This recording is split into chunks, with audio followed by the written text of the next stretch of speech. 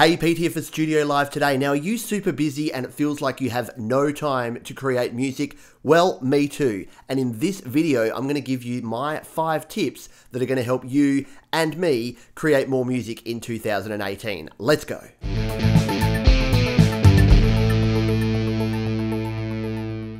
So these tips are based on my experience over the last 12 months where I've managed to increase my music production, and I've actually released 2 EPs and 5 singles in 2017. So in order to keep that going in 2018, I need to make sure I take my own advice, and I thought I would share that with you as well in this video. Number 1, play music every day. Now, whether this is 5 minutes or 10 minutes or half an hour, whatever you can schedule in, make sure you schedule time with yourself to actually play and create music.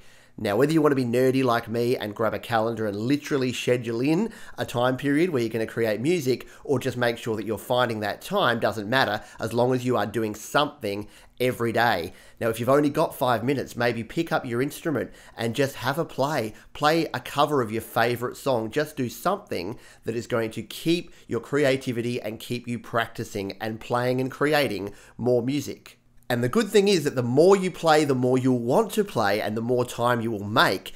And one tip in order to make time that I had to do in 2017 was take a look at the things that you're doing right now that perhaps you could do less of. So for me, it was watching TV and playing video games, which I still do and still enjoy, but I probably do about half as much as I did a year ago, and that's freed up a whole bunch more free time for music creation. And if you need motivation to play and create music, why not set up a SoundCloud or a YouTube channel or a Facebook page and share some of your songs, even if they're cover versions of songs or some of your ideas. Create and share, and that way you're motivated to continue creating and continue sharing. And if you'd like some ideas and inspiration, you can check out my Facebook music page at fb.me/PeteJohnsMusic, and that link is down below here as well. Number 2 is to capture your ideas, and whether this is in an old school notebook or you use the voice memo app on your phone, or you use something more sophisticated like music memos or GarageBand, as long as you are capturing your ideas, then you're going to be able to build on those and create more music with those as you develop and go along. And whatever system you use, make sure you're clearly labeling and tagging your ideas. There's nothing worse than scrolling through either a physical notebook or through an application and just seeing idea 1, 2, 3, 4, 5. You've got no idea what the instrument is or what type of idea it is. So tagging, naming at the time you create them is going to really help you out down the track. And why not set up your smartphone to record yourself playing? You can just record a video and play your ideas for 30 minutes, 60 minutes, however long you want. That way you're not going to miss a single part. You don't have to keep it, you definitely don't have to share it, but you're not going to miss any one of those beautiful musical gems that you're creating while you're playing. And if you are looking to turn some of those ideas into perhaps a demo, then you can check out my video where I use just an iPad and a pair of headphones to create a demo. You don't need any gear to create a good sound using GarageBand in iOS. Tip number 3, finish your songs. So at the start of 2017, I had a whole pile of quarter, half, 3/4 finished songs. And do you know how hard it is to release half a song? It's pretty darn hard. So if you finish your songs, you're going to have a finished product that you can then tweak and work on and create into a final masterpiece. So when you're writing your songs, try to carry it all the way through. Get all the verses, all the choruses, all the bridges, the instrumentation, the arrangement. Get all of that done. Write all of your lyrics. And it doesn't matter if it's not perfect, because what you're going to find is when you're doing your recording and you're arranging, you're going to be making tweaks and changing it as you go along anyway. But if you have an end-to-end song, it's going to make that process so much easier. And for an example here, when I recorded my recent single called There's No Such Thing as College, right up to 2 days before release, I had an intro as part of that song. Now, in the final arranging process and the final mix down, it just didn't sound right. So I cut the intro, and that is the final released song. So it doesn't matter if you have the song complete, you can still make changes right up to the end if it's going to sound better in the song. And if you want to take a look at the whole process I went through to record and mix that song, you can check out the video series with links down below. Number 4, Release your music. Get your music out there in one form or another. And I don't care if it's on SoundCloud or on your own Facebook page, or if you distribute it professionally to Spotify and iTunes and Apple Music, you want to share your music. Now, a theory that I like that was made popular by author Seth Godin is that art only becomes art when you ship it. And what does that mean? It means that you share your music with other people. You get it out there so that other people can experience the music that you've worked so hard to create. Now, yes, this can be scary, and not 100% of people are going to like everything that you produce, and that is totally okay. I'm sure you don't love every genre of music, every artist, every song that you hear. Everything is up to people's taste, but by sharing it, you're going to get the people that do like that style of music and do like your song to be able to share in it and provide you with some great and useful feedback as well.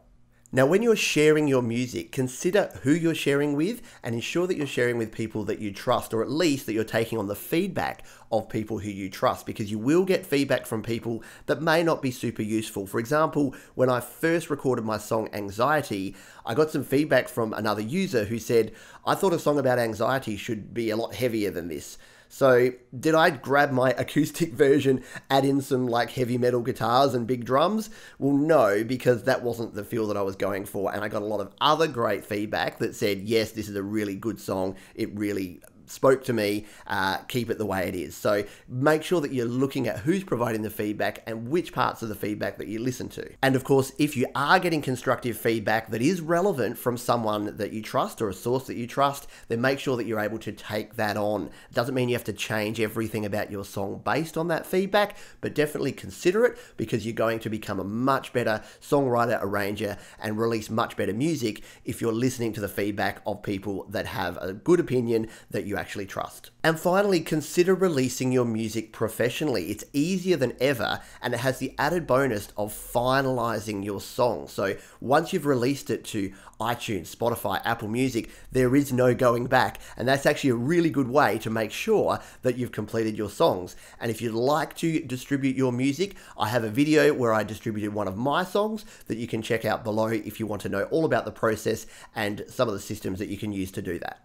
Last but not least, number 5, and this is a super important one: connect with a community. Now, I know what you might be saying. I don't live in Nashville or LA or New York or a vibrant music scene. Well, neither do I. I live in Adelaide here in South Australia, and whilst our music scene's pretty cool, it is not the easiest thing to connect with people. So what is the answer? Well, it's what you're watching right now. It is online communities, and these vary from YouTube channels like this one, where you can comment and chat with people in the comments, Facebook user groups, forums, websites. There's a whole bunch of ways that you can actually communicate, collaborate, and learn from other people that are doing exactly what you're doing. And one of the great parts of these communities is that you can share your music, and you can also listen to other people's music, and you can quickly get a feel, as I said in my last tip, for whose feedback you can trust. And when you start getting that really good quality feedback, it's going to really start enhancing